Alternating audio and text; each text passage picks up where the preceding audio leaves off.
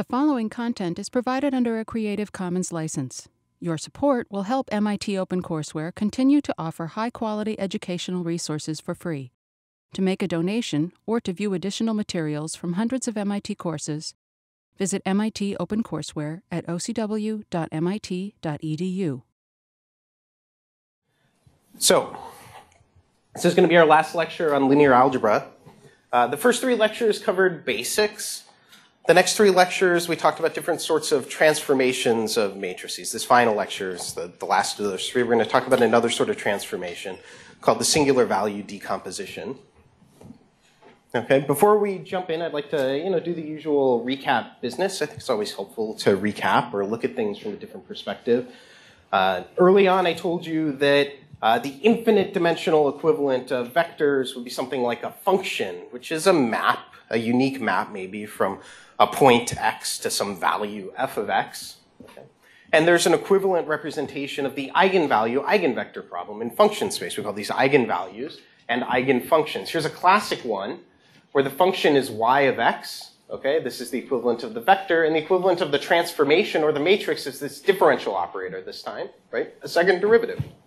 So I take the second derivative of this particular function, and the function is stretched. It's multiplied by some fixed value at all points. Okay? And it becomes lambda times y. And that operator has to be closed with some boundary conditions as well. We have to say what the value of y is at the edges of some boundary. Okay? So there's a one-to-one correspondence between these things. What is the eigenfunction here? Or what are the eigenfunctions? And what are the eigenvalues associated with this transformation or this operator? Can you work those out really quickly? You learned this at some point, right? Somebody taught you differential equations and you calculated these things. Take about 90 seconds, work with the people around you, see if you can come to a conclusion about what the eigenfunction and eigenvalues are.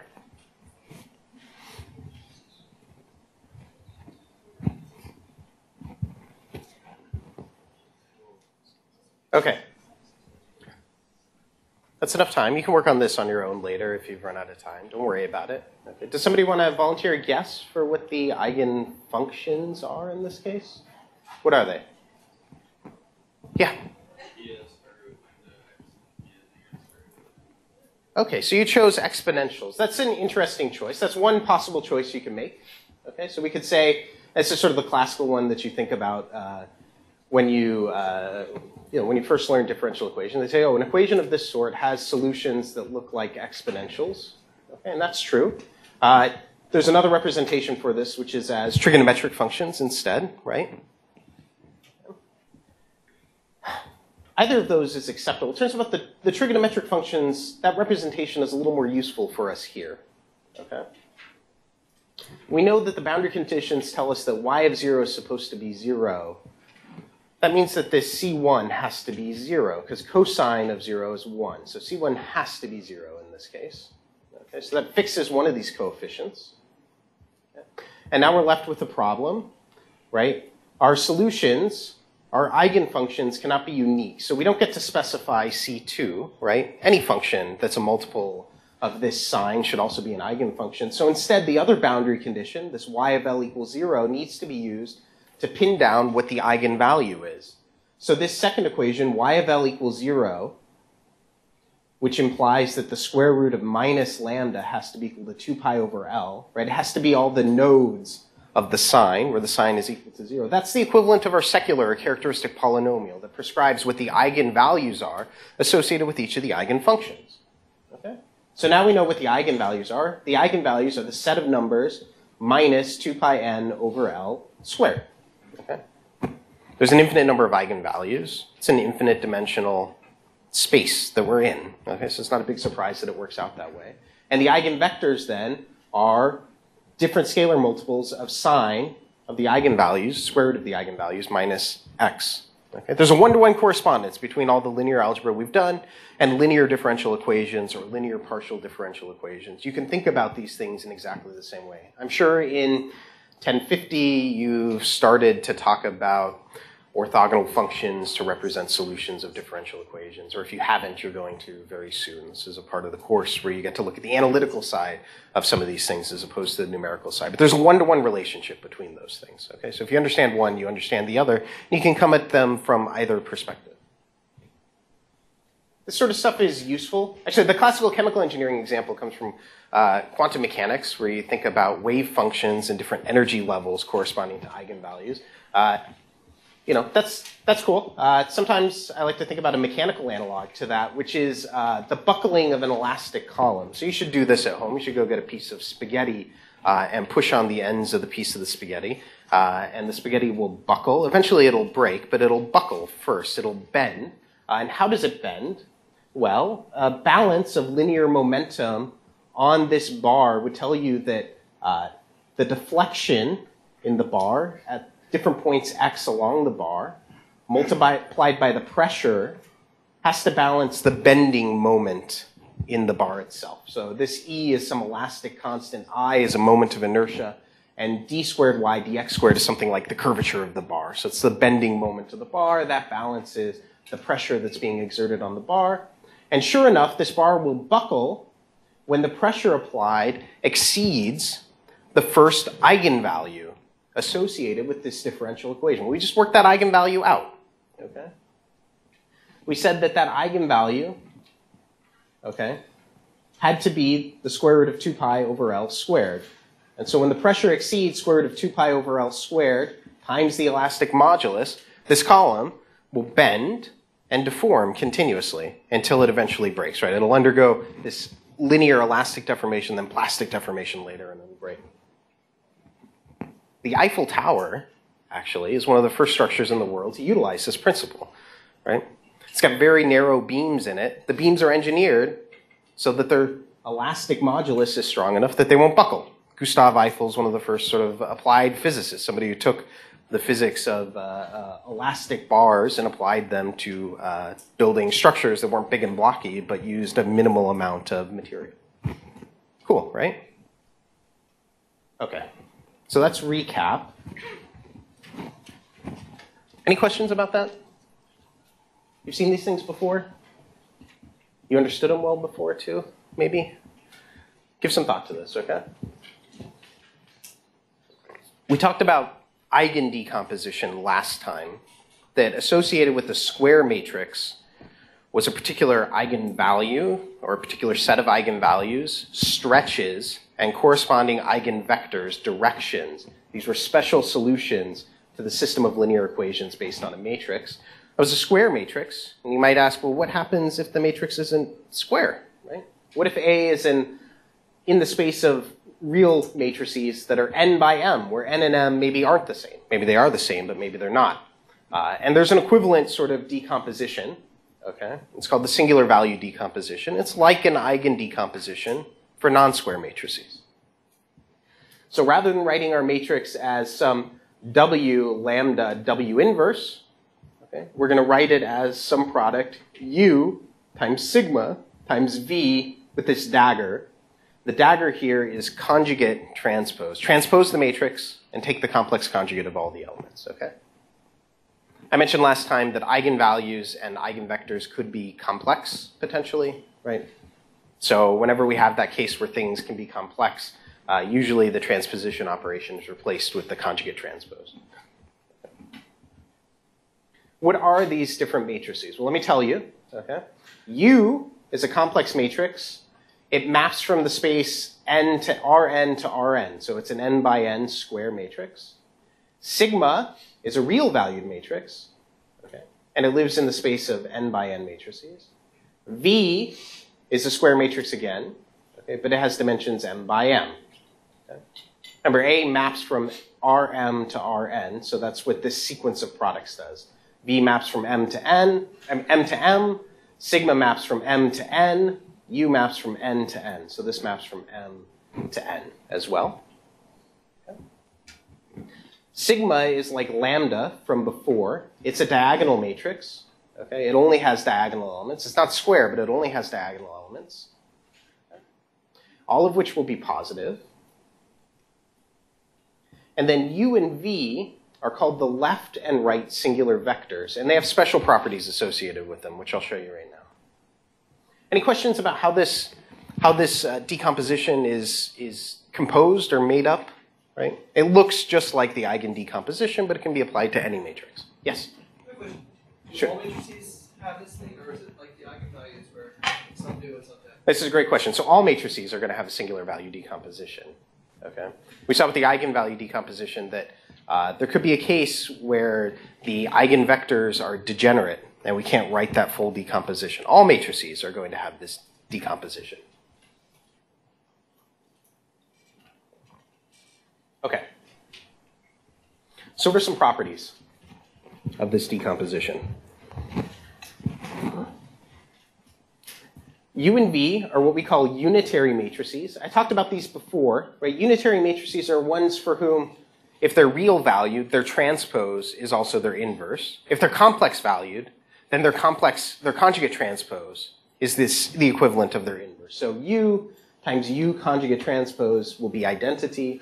V times V conjugate transpose will be identity. Unitary matrices also have the property that they impart no stretch to a matrix, okay, or to vectors. So their maps don't stretch, okay? They're kind of like rotational matrices, right? They change directions, but they don't stretch things out. If I were to take A conjugate transpose and multiply it by A, that would be the same as taking U sigma V conjugate transpose and multiplying it by U sigma V. If I use the properties of matrix multiplications and complex conjugate transposes, okay, and work out what this expression is, I'll find out that it's equivalent to V sigma conjugate transpose, sigma V conjugate transpose. Well, this has exactly the same form as an eigen decomposition. An eigen decomposition of A times A instead of an eigen decomposition of A. So V is the set of eigenvectors of A conjugate transpose A, and sigma squared are the eigenvalues of A conjugate transpose times A. And if I reverse the order of this multiplication, so I do A times A conjugate transpose and work it out, that'll be U sigma sigma U. And so U are the eigenvectors of A conjugate transpose, and sigma squared are still the eigenvalues of A conjugate transpose. Okay?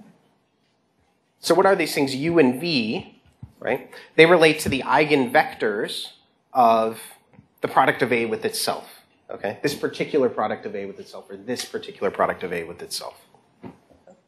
Sigma are these singular values, and all matrices possess this sort of a decomposition. They all have a set of singular values and singular vectors.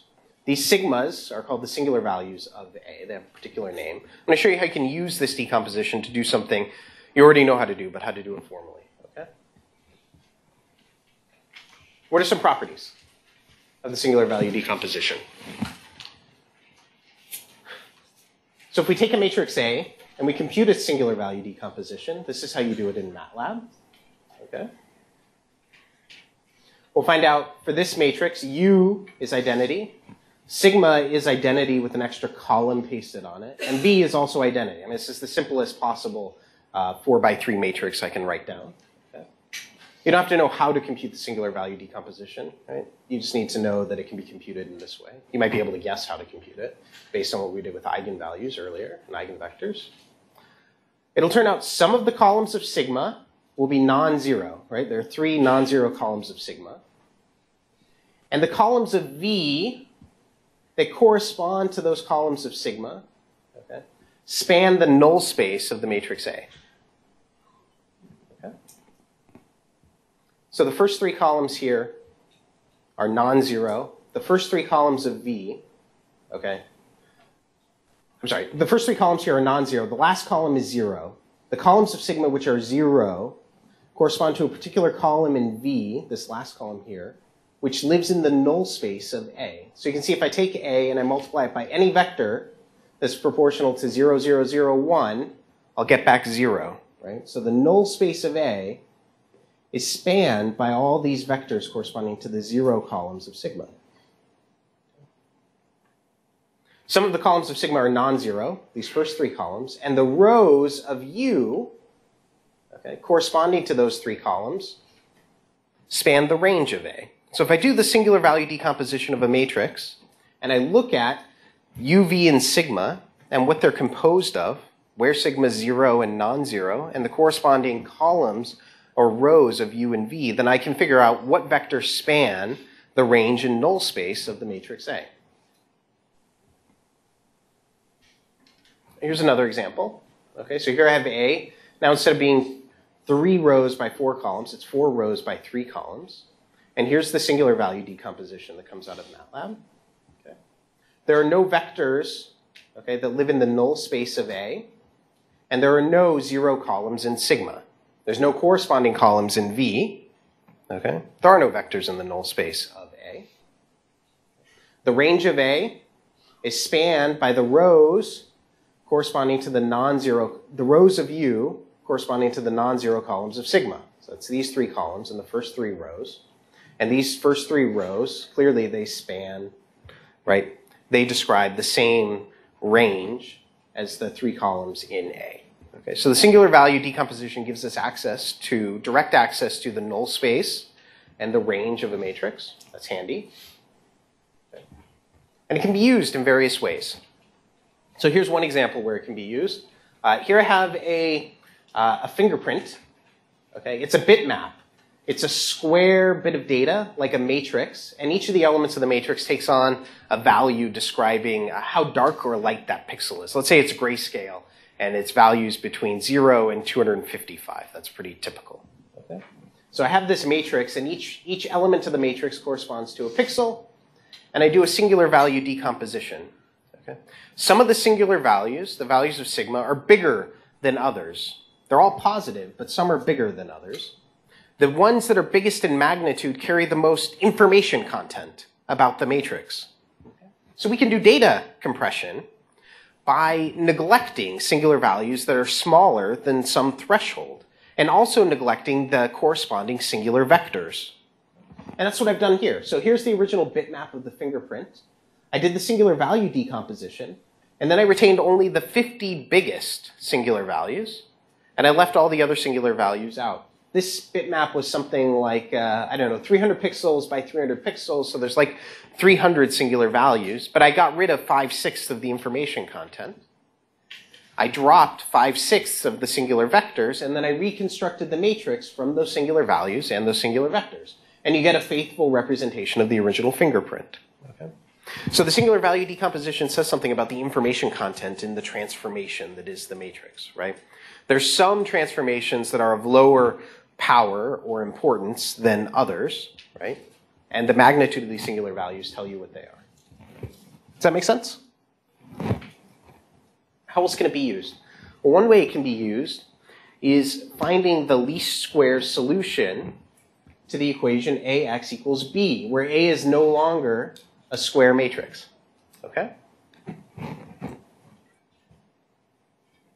You've done this in other contexts before where the equations are over-specified. We have more equations than unknowns, like data fitting. You form the normal equations. You multiply both sides of AX equals B by A transpose, and then invert A transpose A.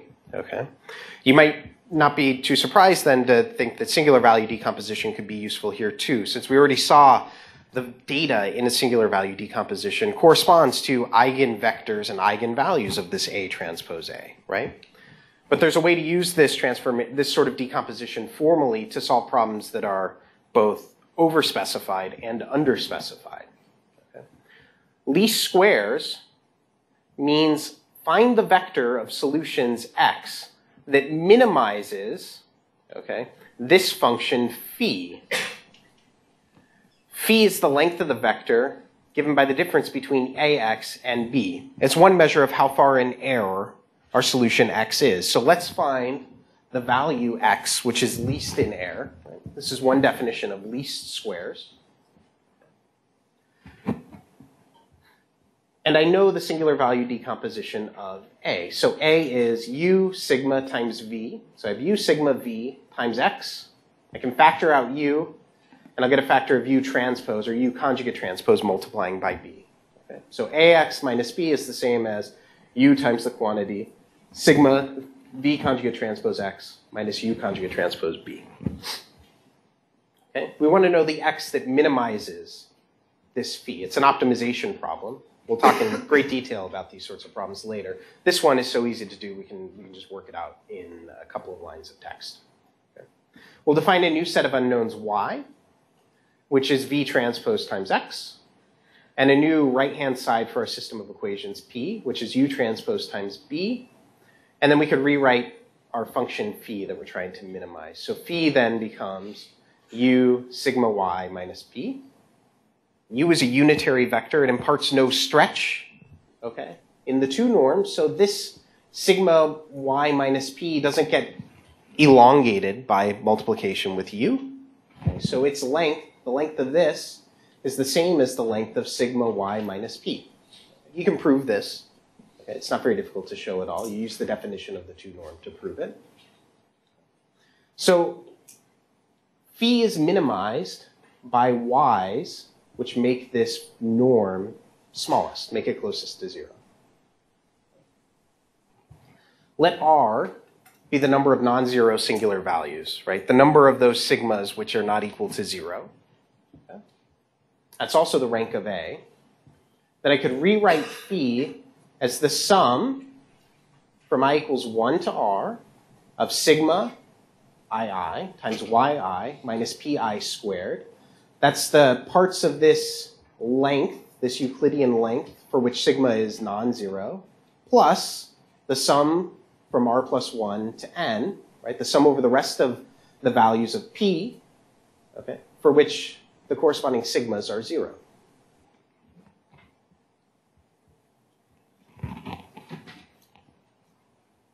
I want to minimize phi, and the only thing that I can change to minimize it is what?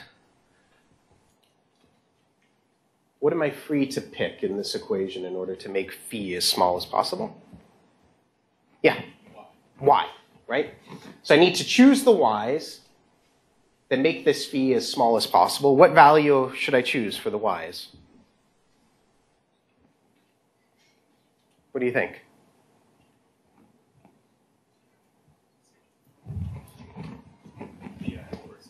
Perfect, right? Choose y equals pi over sigma ii, right? Yi is pi over sigma ii. Then all of these terms are 0, okay? I can't make this sum any smaller than that. Okay? That fixes the values of yi up to r. Okay? I can't do anything about this leftover bit here. Okay? There's no choice of y that's going to make this part any smaller. It's just leftover. It's some remainder that we can't make any smaller, minimize any smaller. There isn't an exact solution to this problem in many cases. Okay? Well, one way this could be 0, right, is if r is equal to n. Okay? Then there are no leftover unspecified terms, and then this yi equals pi over sigma I is the exact solution to the problem. Yeah? Okay. So this is what you told me. Choose yi as pi over sigma ii for I bigger than 1 and smaller than r. Okay. There are going to be values of yi that go between r plus 1 and m. Okay. Because a was a vector that mapped from m to n. Right. So I have extra values of y that could be specified potentially. If that's true, right, if r plus 1 is smaller than m, then there's some components of y that I can't specify, right? My system of equations is somehow underdetermined, right? I need some external information to show me what values to pick for those yi. I don't know. I can't choose them. Sometimes people just set yi equal to 0. That's sort of silly, but that's what's done, okay? It's called the minimum norm least squares solution, right? Y has minimum length when you set all these other components to 0. But the truth is, we can't specify those components, right? We need some external information in order to specify them. Once we know y, we can find x going back to our definition of what y is. So I multiply this equation by v on both sides, and I'll get vy equals x. Okay. So I can find my least squares solution to the problem from the singular value decomposition. So I can find the least squares solution to both overdetermined and underdetermined problems using singular value decomposition. Okay. It inherits all the properties you know of solving the normal equations, multiplying by A transpose the entire equation, and then solving for a least squares solution that way. But that's only good for overdetermined systems of equations. This can work for underdetermined equations as well. And maybe we do have extraneous information that lets us specify these other components somehow. Maybe we do a separate optimization, right, that chooses from all possible solutions where these yi's are free and picks the best one subject to some other constraint. Does that make sense? Okay, that's the last decomposition we're going to talk about. Okay. It's as expensive to compute the singular value decomposition as it is to solve a system of equations. You might have guessed that it's got an order n cubed sort of flavor to it. It's kind of inescapable, okay, that we run up against those computational difficulties, right, this order n cubed computational complexity. And there are many problems of practical interest, particularly solutions of PDEs, for which that's not going to cut it, where you couldn't solve the problem with that sort of scaling in time. You couldn't compute the Gaussian elimination or the singular value decomposition or an eigenvalue decomposition. It won't work. And in those cases, we appeal to not exact solution methods, but approximate solution methods. Okay? So instead of trying to get an exact solution, we'll try to formulate one that's good enough. We already know the computer introduces numerical error anyways, right? Maybe we don't need machine precision in our solution or something close to machine precision in our solution. Maybe we're solving an engineering problem and we're willing to accept relative errors on the order of 10 to the minus 3 or 10 to the minus 5, some specified tolerance that we apply to the problem. And in those circumstances, we use iterative methods to solve systems of equations instead of exact methods, elimination methods, or matrix decomposition methods. These algorithms are all based on iterative refinement of an initial guess. So if we have some system of equations we're trying to solve, ax equals b, we'll formulate some linear map, right? xi plus 1 will be some matrix C times xi plus some little vector c, where xi is my last best guess for the solution to this problem, and xi plus 1 is my next best guess for the solution to this problem. And I'm hoping, as I apply this map more and more times, I'm creeping closer to the exact solution to the original system of equations. The map will converge when xi plus 1 approaches xi, when the map isn't making any changes to the vector anymore. Okay? And the converged solution, the converged value will be a solution when xi, which is equal to I minus c inverse times c, if I replace xi plus 1 with xi up here, so I say that my map is converged, when this value is equivalent to a inverse times b, when it's a solution to the original problem, right? Okay. So my map may converge. It may not converge to a solution of the problem I like, but if it satisfies this condition, then it has converged to be a solution of the problem that I like as well. And so it's all about choosing this c here and this little c here so that this map converges to a solution of the problem I'm after. And there are lots of schemes for doing this. Okay? Some of them are kind of ad hoc. I'm going to show you one right now. Okay? And then we'll talk, when we do optimization, we'll talk about a more formal way of doing this for which you can guarantee very rapid convergence to a solution. And so here's a system of equations I'd like to solve. It's not a very big one. It doesn't really make sense to solve this one iteratively, but it's a nice illustration. One way to go about formulating this map is to split this matrix into two parts. So I'll split it into a diagonal part and an off-diagonal part. So I haven't changed the problem at all by doing that. And then I'm going to rename this x, xi plus 1. And I'm going to rename this x, xi. And then I'll move this matrix vector product to the other side of the equation. And here's my map. Of course, this matrix multiply doesn't make any, it's not useful to write it out explicitly. This is just identity. Okay, so I can drop this entirely. This is just xi plus 1. So here's my map. Take an initial guess, right? Multiply it by this matrix, add the vector 1, 0, and repeat over and over and over again. hopefully, we don't really know, but hopefully it's going to converge to a solution of the original linear equations. I didn't make up that method. That's a method called Jacobi iteration. Okay? And the strategy is to split the matrix A into two parts, a sum of its diagonal elements and its off-diagonal elements. Okay? And rewrite the original equations as an iterative map. So D times xi plus 1 is equal to minus r times xi plus b. Or xi plus 1 is D inverse times minus r xi plus b. If the equations converge, then d plus r times xi has to be equal to b, and we will have found a solution. If it converges, right? If these iterations approach a steady value, okay? If they don't change from iteration to iteration. The nice thing about the Jacobi method is it turns the hard problem, the order n cubed problem, of computing A inverse B into a succession of easy problems, D inverse times some vector C. Okay? How many calculations does it take to compute that D inverse? N. That's right, order n, right? It's just a diagonal matrix. I invert each of its diagonal elements and I'm done. So I went from order n cubed, which was going to be hard, into a succession of order n problems. Okay? So as long as it doesn't take me order n squared iterations to get to the solution that I want, I'm going to be okay. This is going to be a viable way to solve this problem faster than finding the exact solution.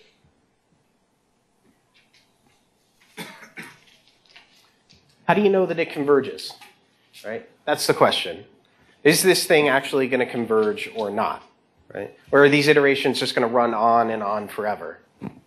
Well, one way to check whether it will converge or not is to go back up to this equation here and substitute b equals ax, where x is the exact solution to the problem. Okay? And you can transform then this equation into one that looks like xi plus 1 minus x equal to minus d inverse times r xi minus x. And if I take the norm of both sides and I apply our norm inequality, right, where the norm of a matrix vector product is smaller than the product of the norms of the matrices and the vectors, then I can get a ratio like this. That the absolute error in iteration I plus 1 divided by the absolute error in iteration I is smaller than the norm of this matrix. Okay. So if I'm converging, then what I expect is this ratio should be smaller than 1. The error in my next approximation should be smaller than the error in my current approximation. That makes sense? Well, that means that I would hope that the norm of this matrix is also smaller than 1. If it is, then I'm going to be guaranteed to converge. Okay? So for a particular coefficient matrix for a system of linear equations I'm trying to solve, I may find that this is true. Okay? And then I can apply this method and I'll converge to a solution. We call this sort of convergence linear. Okay, whatever this number is, it tells me the sort of fraction by which the error is reduced from iteration to iteration. So suppose this is 1 over 10, right? Then the absolute error is going to be reduced by a factor of 10 in each iteration, right? It's not going to be 1 over 10 usually. It's going to be something that's a little bit bigger than that typically, but that's the idea. You can show, I would encourage you to try to work this out on your own, but you can show that the infinity norm of this product, okay, the infinity norm of this product is equal to this. And if I ask that the infinity norm of this product be smaller than 1, that's guaranteed when the diagonal values of the matrix in absolute value are bigger than the sum of the off-diagonal values in a particular row or a particular column. And that kind of matrix we call diagonally dominant. The diagonal values are bigger than the sum in absolute value of the off-diagonal pieces. So diagonally dominant matrices, which come up quite often, those linear equations based on those matrices can be solved with reasonable efficiency using the Jacobi method. There are better methods to choose. I'll show you one in a second, okay? But you can guarantee that this is going to converge to a solution and that the solution will be the right solution to the linear equations you were trying to solve, okay?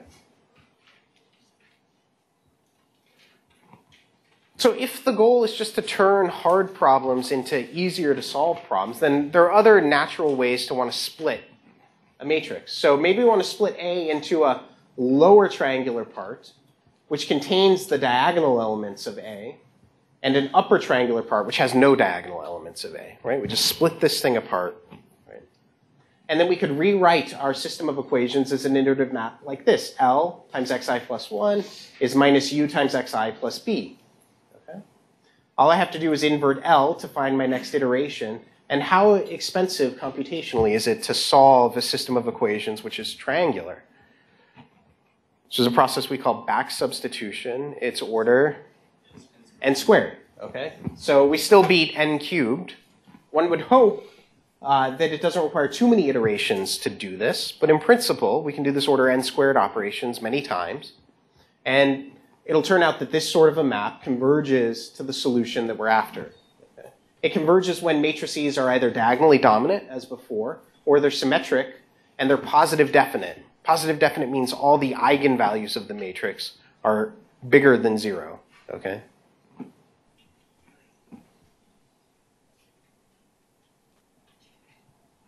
So let's try out an iterative method solving some equations and see how they converge. Yes? How do you justify ignoring the diagonal elements in that method? Ooh. So the question was, how do you justify ignoring the diagonal elements in this method? Maybe I was going too fast or misspoke. So I'm going to split A into a lower triangular matrix that has all the diagonal elements, and U is the upper part with none of those diagonal elements on it. Does that make sense? Yeah. Thank you for asking that question. I hope that's clear, right? L holds on to the diagonal pieces, and U takes those away. So let's try it on a matrix like this. The exact solution is to this system of equations is 3/4, a half, and a quarter. Right? We'll try Jacobi, and we'll have to give it some initial guess for the solution. Right? We'll talk about places where you can derive those initial guesses from later on in the course, but we have to start the iterative process with some guess at the solution. So here's an initial guess. We'll apply this map. Here's Gauss-Seidel with the same initial guess, and we'll apply this map. They're both linearly convergent, okay? So the relative error will go down by a fixed factor after each iteration, right? Iteration 1, the relative error in Jacobi will be 38%. In Gauss-Seidel, it'll be 40%. If we apply this all the way down to 10 iterations, the relative error in Jacobi will be 1.7%, and the relative error in Gauss-Seidel will be 0.08%. And we can go on and on with these iterations if we want, okay, until we get sufficiently converged. We get to a point where the relative error is small enough that we're happy to accept this answer as a solution to our system of equations, right? So we traded the burden of doing all these calculations to do elimination for a faster, less computationally complex methodology, but the trade-off was we don't get an exact solution anymore. We're going to have finite precision in the result, and we have to specify the tolerance that we want to converge to. We're going to see now, this is the hook into the next part of the class. We're going to talk about solutions of nonlinear equations next, for which there are almost no nonlinear equations that we can solve exactly. They all have to be solved using these iterative methods, okay?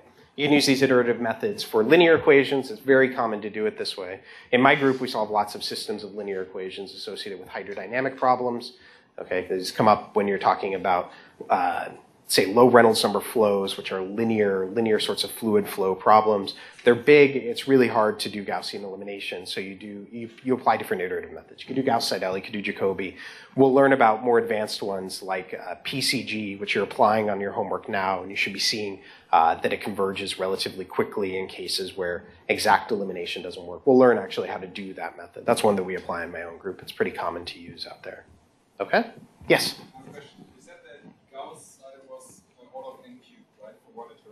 Order n squared. Sorry. N squared. Yeah, that's what I meant. Right. Well, so now we've got an n of 3.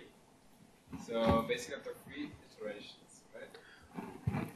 So this is a wonderful question. So this is a pathological problem in the sense that it requires a lot of calculations to get an iterative solution here. We haven't gotten to an n that's big enough that the computational complexities cross over. Okay, so for small n's, probably the prefactor in front of n, whatever number that is, and maybe even the smaller factors, order n squared factors on that order n cubed, play a big role in how long it takes to actually compute this thing. But modern problems are so big that we almost always are running out to ends that are large enough that we see a crossover. You'll see this in your homework this week, okay? You won't see this crossover at n equals 3. You're going to see it out at n equals 500 or 1200, big problems. Then we're going to encounter this crossover. It's a wonderful question. So for small system sizes, you know, this iterative methods maybe don't buy you much. I suppose it depends on the application, though, right? If you're doing something that involves solving problems on like embedded hardware in some sort of sensor or control valve, right? There may be very limited memory or computational capacity available to you. And you may actually apply an iterative method like this to a problem that controller needs to solve, for example, right? It just may not, right? Just may not have the capability of storing and inverting what we would consider today a relatively small matrix because the hardware doesn't have that sort of capability, right? So there could be cases where you might choose something that's slower but feasible, okay, versus something that's faster and exact because there are other constraints. Right? They do exist, but you know, modern computers are pretty efficient, right? Your cell phone is faster than the fastest computers in the world 20 years ago. We're doing okay. So we got to get out to big system sizes, big problem sizes before this starts to pay off. But it does for many practical problems. Okay, I'll close with this because this is the hook into solving nonlinear equations. So I showed you these two iterative methods, and they kind of had stringent requirements for when they were actually going to converge, right? I had to have a diagonally dominant system of equations for Jacobi to converge. I had to have diagonal dominance or symmetric positive definite matrices. These things exist, and they come up in lots of physical problems, but I had to have it in order for Gauss-Seidel to converge. What if I have a system of equations that doesn't work that way? Or what if I have an iterative map that I like for some reason, but it doesn't appear to converge, right? Maybe it converges under some circumstances, but not others. Well, there's a way to modify these iterative maps called successive over relaxation, okay, which can help promote convergence. Okay? So suppose we have an iterative map like this. xi plus 1 is some function of the previous iteration value. Doesn't matter what it is. It could be linear, it could be nonlinear. We don't actually care. Okay? The sought-after solution is found when xi plus 1 is equal to xi. So this map is one that converges to the exact solution of the problem that we want, right? We've somehow guaranteed that that's the case, but it has to converge. One way to modify that map is to say xi plus 1 is 1 minus some scalar value omega times xi plus omega times f. Okay. You can confirm that if you substitute xi plus 1 equals xi into this equation, you'll come up with the same fixed point of this iterative map, okay? Xi is equal to f of xi. Okay, so you haven't changed what value will converge here, but you've affected the rate at which it converges. Here you're saying xi plus 1 is some fraction of my previous solution plus some fraction of this f. And I get to control how big those different fractions are. Okay? So if things aren't converging well, for a map like this, then I could try successive over relaxation, and I could adjust this relaxation parameter to be some fraction, right, some number between 0 and 1, until I start to observe convergence. Okay? And there's some rules one can use to try to promote convergence with this kind of successive over relaxation. This is a very generic technique that one can apply. If you have an iterative map you're trying to apply, it should go to the solution you want, but it doesn't converge for some reason, then you can use this relaxation technique to promote convergence to the solution. You may slow the convergence way down, right? It may be very slow to converge, but it will converge. And after all, an answer is better than no answer, no matter how long it takes to get it. So sometimes you got to get these things by hook or by crook. So for example, you could apply this to Jacobi. This was the original Jacobi map, okay? And we just take that, we add 1 minus omega times xi plus omega times this factor over here. And now we can choose omega so that this solution converges. We can always make omega small enough so that the diagonal values of our matrix appear big enough that the matrix looks like it's diagonally dominated. Okay? You could go back to the same convergence analysis that I showed you before and try to apply it to this over-relaxation form of Jacobi and see that, well, there's always going to be some value of omega that's small enough that this thing will converge, okay? It'll look effectively diagonally dominant because omega inverse times d will be big enough, or omega times d inverse will be small enough. Does that make sense? Okay. You can apply the same sort of damping method to Gauss-Seidel as well. It's very common to do this. Okay. The relaxation parameter acts like an effective increase in the eigenvalues of the matrix. So you can think about L, that's a lower triangular matrix. Its diagonal values are its eigenvalues. Okay. L inverse, the diagonal values of L inverse, well, 1 over those diagonal values are the eigenvalues of L inverse. Okay. And so if we make omega very small, then we make the eigenvalues of L inverse very small, or the eigenvalues of L very big. And again, the matrix starts to look diagonally dominated. And you can promote convergence in this way. Okay.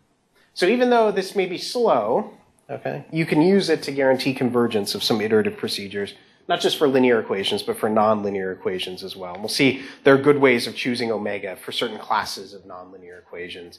We'll apply Newton-Raphson method, and then we'll damp it using exactly this sort of procedure. And I'll show you how you can choose, say, a nearly optimal value for omega to promote convergence to the solution. Any questions? No. Let me address one more thing before you go. We've scheduled times for the quizzes. They are going to be in the evenings on the dates that are specified on the syllabus. We wanted to do them during the daytime. It was really difficult to schedule a room that was big enough for this class, so they have to be from 7 to 9 in the gymnasium. I apologize for that. We spent several days looking around trying to find a place where we could put everybody so we would all get the same experience in the quiz. I know that the November quiz comes back to back with the thermodynamics exam as well. That's frustrating. Thermodynamics is the next day. That week is tricky. That's AICHE, so most of the faculty have to travel.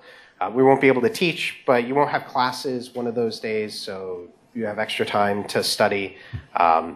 And Columbus Day also falls in that week, so there's no way to put 3 exams in 4 days without having them come right back to back. Believe me, we thought about this and tried to get things scheduled as efficiently as we could for you, but sometimes there are constraints that are outside of our control. But the quiz times are set. Okay, there's going to be one in October and one in November. They'll be in the evening and they'll be in the gymnasium. I'll give you directions to it before the exam, just so you know exactly where to go. Okay? Thank you, guys.